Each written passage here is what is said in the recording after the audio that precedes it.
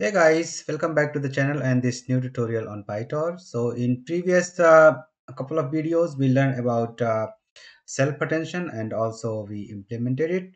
In this video we will start learning about multi-head attention. So first of all we need to understand why we need it actually.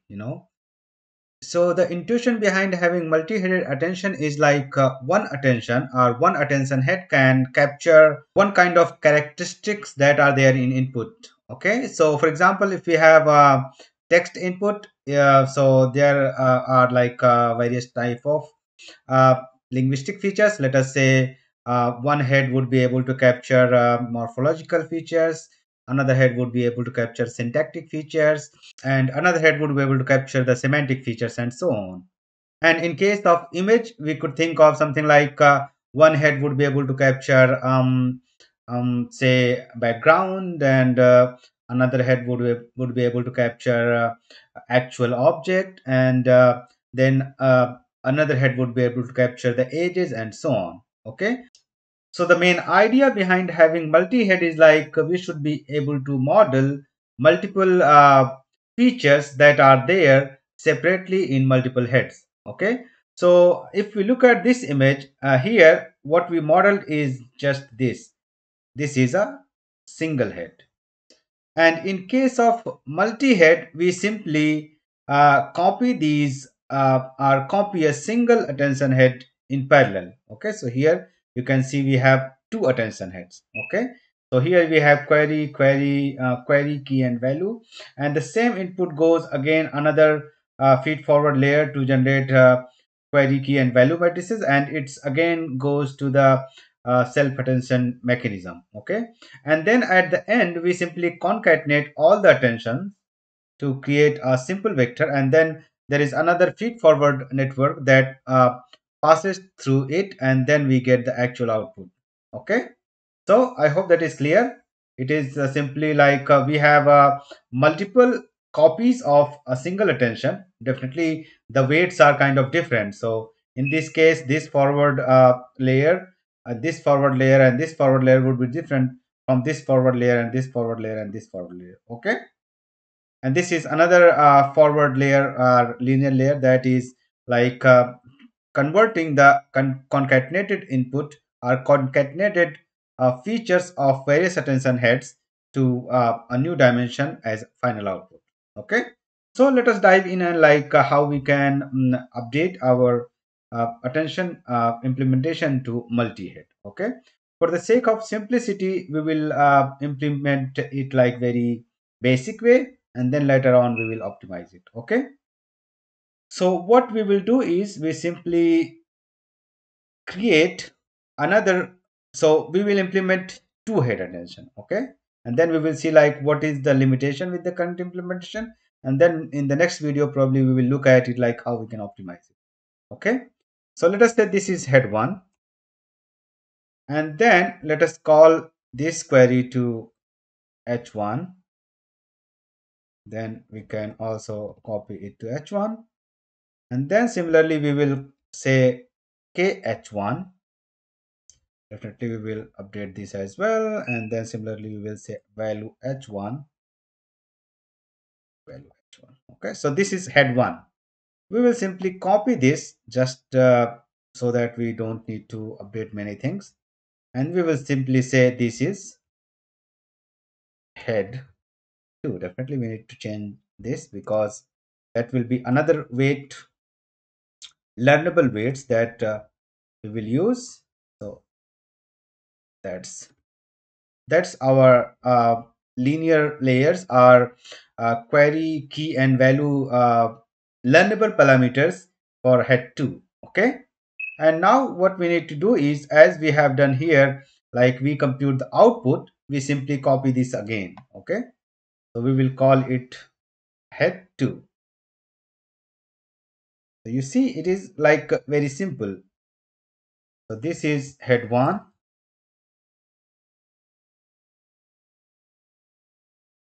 and this is head 2, and but we need to change these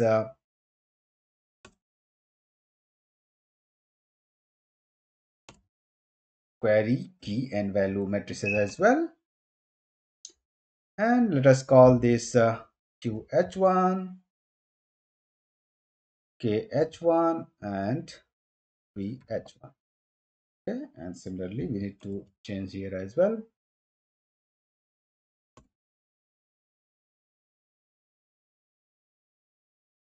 And here we can say VH1. Okay, just call this H1 as well so that it won't conflict with anything that is coming later on. H1, H1. Okay, so we got the output. If you look at again here, so we got this one, the output from head 1. Okay, because we processed everything and we got H1, and then again we will compute and we will get H2. Okay, so let us do that as well. So we will copy H2, and again we will say H2, H2, and again here we can say QH2, KH2, and VH2. Okay, and again here we need to change it to QH2, KH2, and here we will say attention is score H2. Here again we can say attention is score H2, and then here as well H2, H2, and V2. Okay, and this is output for here also. Let us change. So this is output H1. Let us call it,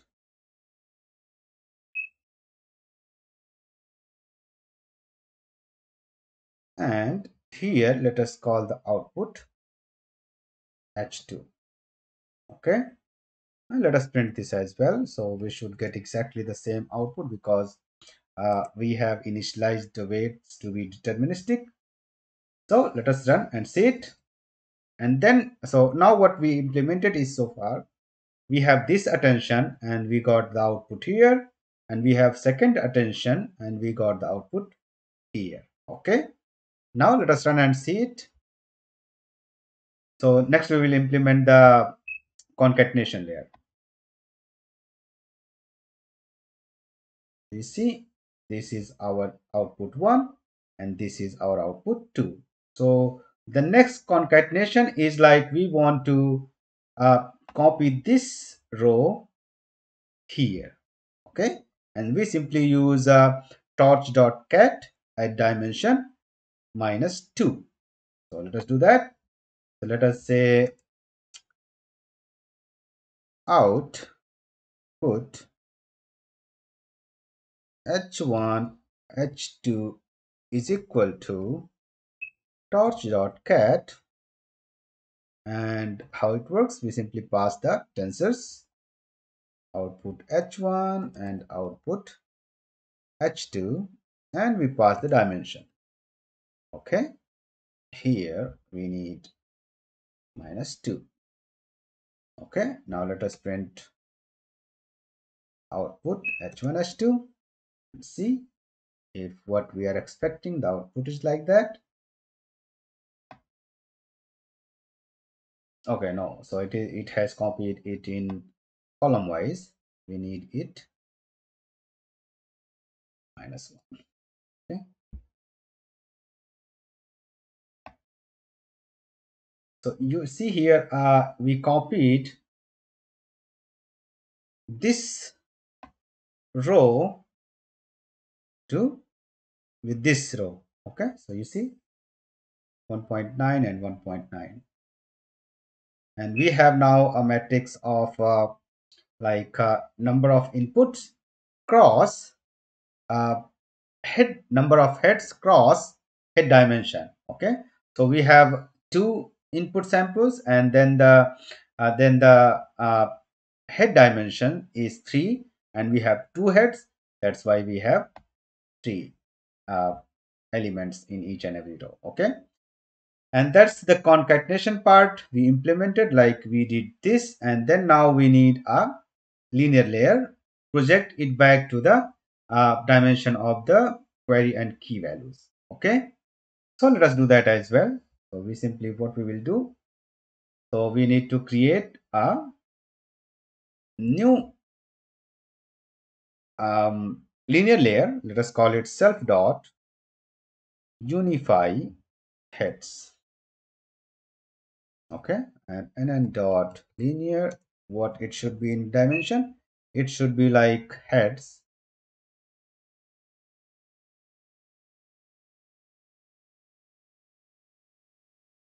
Do we have heads, number of heads? No. So let us define that as well.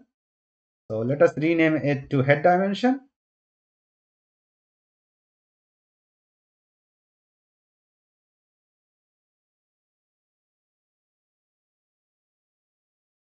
And now let us add another parameter, another argument in initialization. Let us call it heads. Okay. Now as we have two heads, what we need is heads into head dimension to heads dimension. Okay. So this will be like 6 cross 3. So we have two heads, head dimension is 3, it will be 6 cross 3. And I already created a weight matrix for unify head, because we want the input, the output to be deterministic, so that every time we run, we get the same output. So we will simply initialize the weights of this new layer with the weights that we defined above. Okay, so we will simply call weight is equal to w unify heads dot t, and it always accepts only nn dot parameter. Okay, so now when we pass to the concatenated output with this one, we get like 2 cross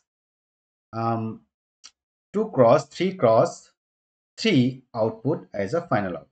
Okay, so let us run and see it. So let us say final output, yeah, output final is equal to self dot unify heads, and we simply pass it to output h1 and h2, which are concatenated, and let us print again the output final. Okay, so now we implemented all the components of multi-head attention. So let us run and see it.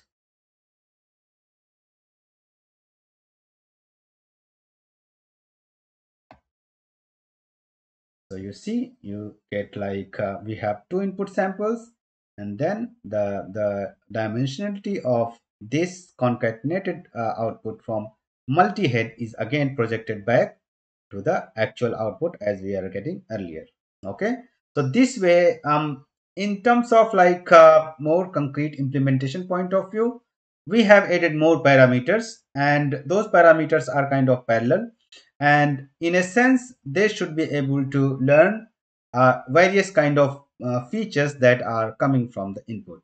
Okay, so I hope everything is clear, and in the next video, this is like very basic implementation. So now let us see like what is the cumbersomeness of this particular implementation.